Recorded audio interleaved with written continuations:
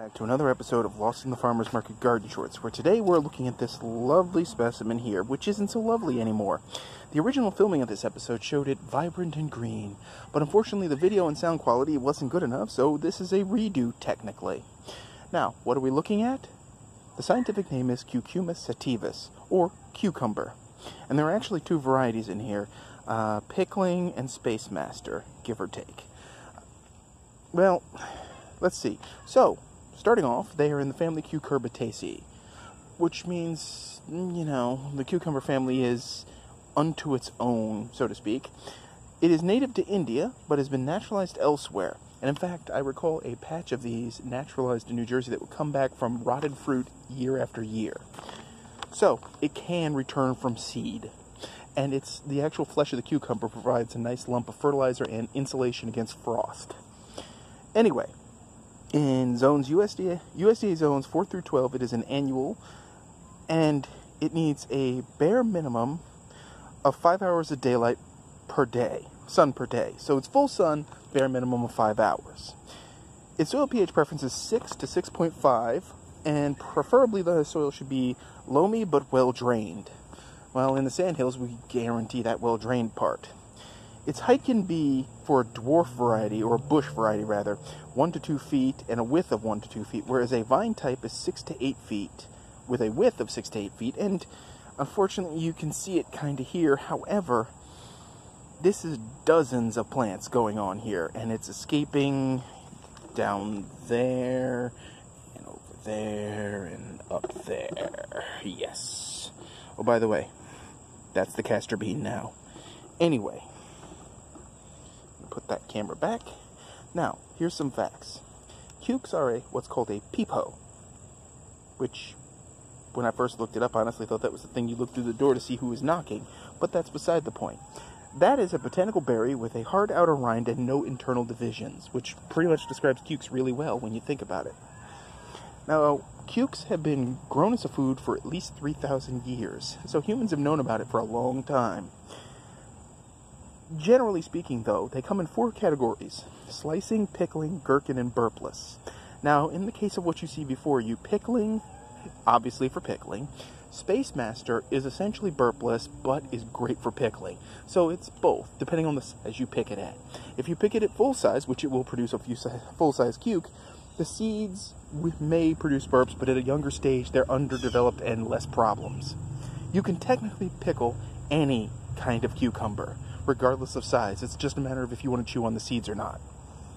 Now, the burping part itself comes from the digestion of the seeds, the compounds in them. There's fiber, and your body doesn't quite know what to do with it, and the bacteria in your gut and your stomach acids and so forth produce it as a byproduct. Additionally, specifically burpless cukes are parthenocarpic and have softer, more digestible skin, as well as a lack of seeds. Now, I want to point out that burpless cukes are typically, because people will go, well, how do they reproduce? Well, that's a little weird, actually. Technically, burpless cukes will eventually produce something. There are residuals of seeds in parthenocarpic fruits, but usually the truly burpless ones are picked at a stage before seed development, and that's how they get around that. These particular plants have a longer development cycle, so you can get them before they produce essentially seed offspring.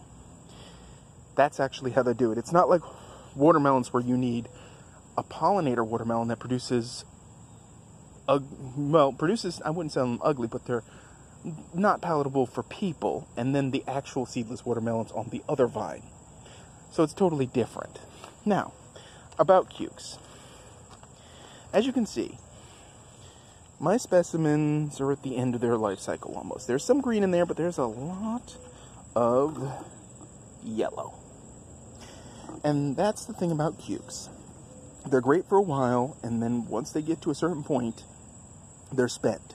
So a lot of the vines in here are actually dead, and the green ones were the ones growing inside and now have burst forward. I oversowed. Now, what happened this year in the garden was I sowed the first batch of cukes via plug, and the slugs and the snails and the pillbugs conspired to destroy them. Only 2 survived, and I'm not sure if those 2 are alive, but at this point I would imagine they're produced out, and that's it. Because normally you can only get about optimally grown 10 to 20 cukes off a well-grown large vine that's allowed to sprawl fully. And then after that, it just sort of peters out and dies. These are at the point that they are basically about to become compost. I'm letting them do one last hurrah for this video. There are, I'm going to move the camera, a few little ones that may make it, and then that's it. That's it. Once we hit August, the time is nigh for these poor vines. However, as you can see, the time is not so nigh for that gigantic castor bean, which, when I said the leaves get 2 feet wide, I was not joking. These are actually bigger than that. I underestimated, but that's okay. So, first and foremost, pollinators. In the morning, when I come out here, here's a flower. See, they're little tiny, and they're everywhere. There's another one in there. I will see honeybees and other pollinators going to town in here. This entire vine is practically vibrating when it's full of flowers, and this one actually is vibrating with pollinators doing what they do best. And it's not just honeybees. Oh, we have a surprise. I thought I picked them all, but I was wrong. Look at that. At this stage, out of the way, leaf.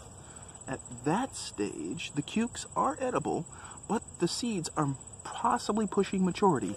There's another one hiding in there. Cukes hide their fruit really well, which is why all those trellis things you see at the store for cukes, this is why they exist, because people know this is a problem. When you plant them like this, you're going to lose a few, unfortunately, and I'm sure I'll have cukes coming up in this region for quite some time. But back to what I was saying earlier. I planted a line of them neatly. I built a trellis that went up to almost 8 feet high. The slugs and the snails conspired to destroy them, and only 2 survived, and then I used beer traps to wipe out the snails and the slugs. Then, while refreshing the beer traps, I seed bombed this entire bed, all of this, thinking 50% of the seed would come up. Oh boy, was I wrong. About all the seed came up, and it became a cucumber tangle. So folks, if you have to resow with the same pattern you used the first time. Do not repeat my mistake. The whole point was to have a cucumber wall that could block this region, but also be very productive. And it has been very productive. Pounds of cucumbers have come out of this patch. Next year, hopefully, if I do a redux on this video, a complete redo, with a new patch, that will look very different. So, that's all I have for you on cucumbers. It's not a very complicated topic. I will tell you this, they do love their water though. Water them thoroughly and regularly. Fertilizer during productive times once every week to once every 2 weeks.